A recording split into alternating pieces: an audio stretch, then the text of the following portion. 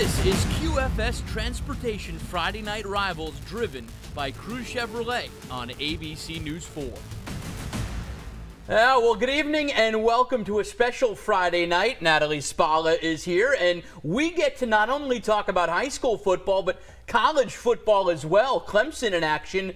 More on that in a bit. Yes, but first let's talk preps and what a premier matchup we get on TV tonight. In all likelihood, the winner of this one wins the Region 8 3A championship. We've got Oceanside and Hanahan. Yeah, both are 2-0 in the region. Both are red hot. Hanahan winning 5 straight coming in. Oceanside took last year's meeting 16-7, as close as can be on paper, but not on paper on the field. Not as much to Wiley Knight Stadium for this one, and what a night for the Oceanside Land Sharks. Oceanside quarterback Colby Shirey with over 100 yards rushing in the first half alone. Those are 9 of them. Touchdown on the keeper. It's 7-0. More Oceanside, more Shirey. He keeps again, scores again. 14-0 Land Sharks. Then he will go to the air. How about Cole Strickler catching this one? 21 yards and a touchdown. It's 21-0 Oceanside before you can even blink. And then we're going to make that 28-0 Oceanside with this play. The Land Sharks force a Hanahan fumble. Carson Arnold picks it up, and he is rumbling 46 yards for the touchdown. He's got an offer from the Citadel. That certainly shows why. Hanahan finally gets on the board with this pass play. Chris Espinoza to Braden Joseph, but all Oceanside. All Oceanside tonight. Vaughn Blue with a rushing touchdown, and Oceanside rolls. They should win the region. Oceanside wins this game for sure, 42-7. Yeah, I tell you, we challenged these guys all week to be physical. We had to be able to run the ball and be able to stop the run, and we did that. Vaughn Blue had a fantastic night running the ball behind a great offensive line. Can't say enough about our defense. And went out there and just shut out one of the best running teams in the entire state of South Carolina. Our defense stepped up tonight.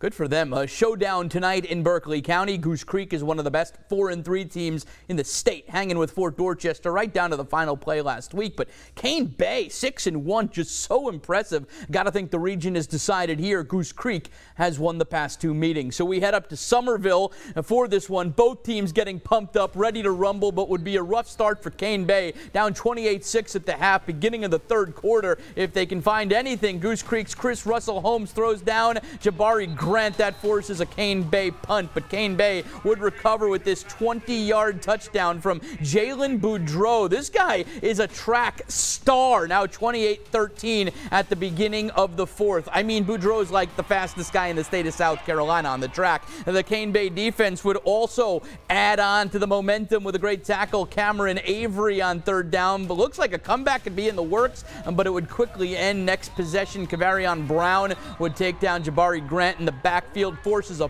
punt, and Goose Creek capitalizes with a 30-yard field goal from Zach Drake.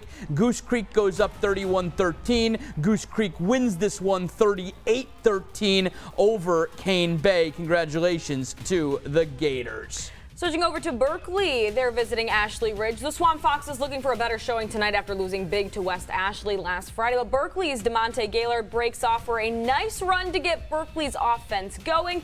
But later on, a bad snap by Berkeley causes the fumble. Christian Gaylord of the Swamp Foxes there to scoop up the loose ball for Ashley Ridge. You know what they say, good defense leads to better offense. Cordell Gaston runs up the middle all the way to the house for the score. Ashley Ridge, they strike first, going up 7-0 into the half. Final score, low scoring game, but still a win, 14-0 for Ashley Ridge. All right, Stratford at Wando, and there is Denny McDaniel. He's got to like this defensive stand for his team. In the first quarter, Wando 4th and goal inside the 1-yard line. Stratford holds. They take over. But here's the issue with this one, Natalie. You don't want to do this. On the first play, the quarterback trips over the feet of his center, and it's a safety. Wando goes up 2-0 on the Knights. Ensuing kickoff. Gabe Major fields it. Gabe Major turns on the Jets, and Gabe Major turns off. He's gone. That's a touchdown. Wando 9-0 quickly in the lead, but Stratford methodically drives down, scores on this plunge by Markel Holman, and Denny McDaniel goes to the bag of tricks. 2-point conversion. The line sets up to the side. It's a direct snap to the tight end, Brett Mars, for the 2. Stratford would block a field goal at the buzzer to win. 24-22 is the final score. It's a great game right there. Well, almost not fair for Saul to have to play games like this against Fort Dorchester, but it comes with the territory after they chose to move up to 5A a few years back. But there is one thing we've learned about this team and the Warriors over the years: they don't quit. They don't back down from a challenge. Well, tonight's challenge, Steve LaPrad's Patriots at District 4 Stadium, and they got to work early first quarter. Quarterback Zoltan Osborne, he's got time. He's also got someone on his team ready to make a big play. Here's Marion Mitchell back of the end zone. Touchdown Fort D, 20-yard reception for Mitchell, and the Patriots, they strike first. Well, Stall offense coming up with nothing. Fort with the ball again and threatening Osborne again. This time he finds Michael Smalls, makes the guy miss. Looks like it's off to the races until being pushed out of bounds. Nice run, though. Gets the Patriots to the Stall 27-yard line. Next play, Osborne lets it fly. Caught by Demetrius McKelvey. Dude comes from pretty much out of nowhere to make the catch, but check out this athleticism here. Snaking through defenders, simply refuses to go down. 27-yard catch and run for the senior. Puts his team up 14-0 with the made extra point. Final tonight, 58-0 in favor of the Patriots. All right, let's head down to Walterboro, James Island at Colleton County tonight. Not a ton of offense in the first half of this one. It is a defensive struggle. Nice play by the Cougars defensive back Narquez Fields, batting down a potential touchdown pass from Braxton Scott, but the Trojans push on. Running back Amore Scott rushes forward for a few yards, and that would set up a QB keeper for Braxton Scott. A lot of Scotts here. I'm Scott. They're Scott. You're not Scott, but Scott. All good. I'm going to go wipe my face with Scott towels. Whatever. James Island goes up 6-0 right there. James Island wins this one 20-3, the final. We're going to go to commercial. I'm going to run back, and we're going to edit West Ashley Somerville highlights. Crazy game in West Ashley tonight. Crazy game. All right, we'll see you right after the break. Bye, Scott. For you. Lights out on highways across the low country. There's over 70 lights out in that area. To keep you safe. It's an issue that we've been reporting on since August of 2020. The problem hasn't gotten better.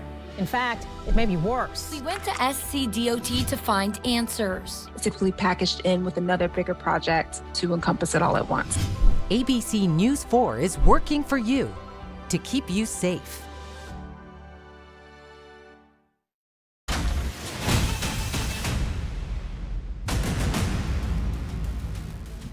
Easy beezy, I'm back. Is it easy beezy or easy peasy? Easy peasy, definitely, sorry, but that's that's what the okay. kids say. Take Sorry. a breath. We're good. I actually didn't miss-say that. I didn't know what the kids say these days. Good. No, you're good. Okay. He's been back and forth trying to get this done, so we're good, right? We appreciate the hustle, Scott. Well, if it gets on the air, we're money in the bank. The good news, well, he got the news early. John Canty got the call on Monday morning, Battery Creek with a positive COVID-19 case. They couldn't play the game tonight at Bishop England.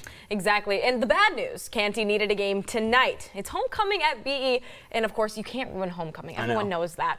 So to the rescue comes the Low Country's newest varsity program, Lucy Beckham High. Well, over to Daniel Island, where, yes, it was homecoming, but also a pink out, in line with October being Breast Cancer Awareness Month. And we are going to start things wrapping up the first half. BE led by just 3. It's fourth down, midfield. Quarterback Elliott Sanders, short pass, but check out that hit. Lucy Beckham's Owen Davies says not gonna happen. Turnover on downs, and we're going the other way. Well, here come the Bengals. Quarterback Jimmy Webb working against the clock, swings one over the middle. Great look, but better D, of course. That one's broken up by Andrew Taz. Now it's fourth down for Lucy Beckham, around the 25, hoping to tie it up with this field goal. It's going to be wide left, and no good. BE up 3-0 going into the half.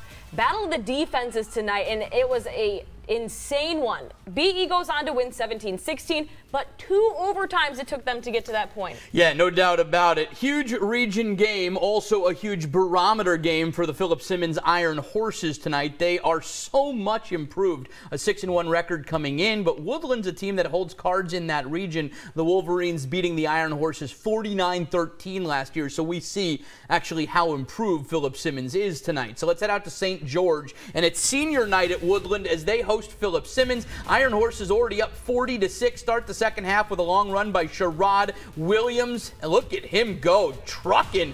Wow, 47-6. Philip Simmons on top. Wolverines D making some moves. Linebacker Toby Troutman strips the ball for the Iron Horses running back, and he recovers. This is impressive. Sets up Jaden Gardner for the nice TD run, followed up by a 2-point conversion, but 47-14. Philip Simmons, 54-14, I should say, they win. They were up 47-14. Now it's 54-14 at the end of the game. 7-1 for Philip Simmons. Somerville at West Ashley tonight. We got these highlights on for you. There's Donnie Kiefer and the guys. A little dump-off pass right there to Jaleel Porter. He's in for the touchdown. West Ashley on top. Then it's Zaquan Smith with a touchdown for West Ashley. Huge thanks to O-line coach Hugh Hood for getting us those highlights late on Twitter. Somerville defense shows up. They don't allow a point in the second half, but what a win for West Ashley tonight. This is a statement win. 35-12. Guys in the neighborhood, don't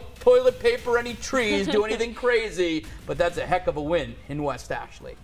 Well, the Timberland Wolves, one of the only few remaining undefeated squads left, and they've got a long trip out to Santee tonight. So we're going to take a look at some of the scores. Yeah, bad news there. They didn't call in the score. You keep talking. I'm going to look up that score. Look up the score right now because we've got another game to talk about, and that was Baptist Hill at Buthen Bowman. And as you can see, a big night for Baptist Hill. They got things going, and Bowman, I guess, did not. 56-0 the final there. Other than that, nope, we don't have it. They didn't call in. Timberland, if you get a score, just give us a buzz. Let us know. We'll get it on before the end of the show. I did leave the opening there for that, but unfortunately, that score was not called in. All good. All good. Our minds were in the right spot. Marion Brown did text in the score for Baptist Hill. Shout out to them then.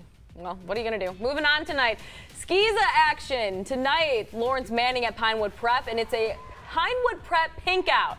Look at that. 4 minutes left in the first quarter. Pinewood up 7-0. Lawrence Manning's Bryson Smith gets stopped short of the goal line, but gets help from the rest of the team. Barrels into that end zone, and we're now tied up at 7 apiece. Well, Lawrence Manning would keep rolling. Up 14-7 in the second quarter. Running back Nolan Austin finds Pater from 10 yards out. Extends that lead to 21-7. Pinewood trying to make something happen, but they just didn't. James Olden sacks Asa Wyndham just inches in front of the end zone. Lawrence Manning would capitalize as Jackson Brown finds the end zone for the team's third rushing touchdown of the half. And it'll be 28-7 Lawrence Manning at halftime. Your final score, they'd make it close. 35-21 Lawrence Manning. All right, let's go up to Columbia. Porter Gowd at Cardinal Newman for this one. Cyclones already a 14-7 lead. Marshall Pritchett passes to Freeman Barber. Barber will go through the crowd and passes the line. It's a touchdown. 21-7 Cyclones on top. Then Cardinals still got some fight in them. Duncan Skian launches to John Himes. He misses the tackles and rushes it in for the Cardinals. They have 14, but the Cyclones are not done yet. Pritchett to Barber again. Almost a repeat from before. Barber tackled it in the end zone. That scores. 28-14. Nice win for Porter Gowd on the road tonight. Good trip home down I-26. Northwood at Hilton Head Prep. Dolphins already led this one 7-6 in the first, and they had every intention on adding to that 1-point lead. Second possession, Lonsell Daly takes the pitch. No one going to catch him. End zone bound, and Hilton Head Prep leads 14-6. Well, Hilton Head Prep was just getting started. Second quarter now, and it's going to be quarterback Tristan Bonomo. I like that. Bonomo working his magic, tries to find someone downfield to throw to. You could have called him Christian or Tristan Houdini. There you go. Or David Blaine. Absolute magic. Not going to find anyone, so hey, just take it yourself. goes all the way, escapes the nice run into Northwood territory. Well, a few plays later, Daly finishes things off with a nice touchdown run himself. Hilton Head was starting to pull away, up 21-6 at this point, and they would go on to win this one in a big way, 60-6, the final score. All right, well, the Clemson game, way too close for comfort. A couple of screams in our newsroom tonight. We'll have those highlights for you coming up right after the break.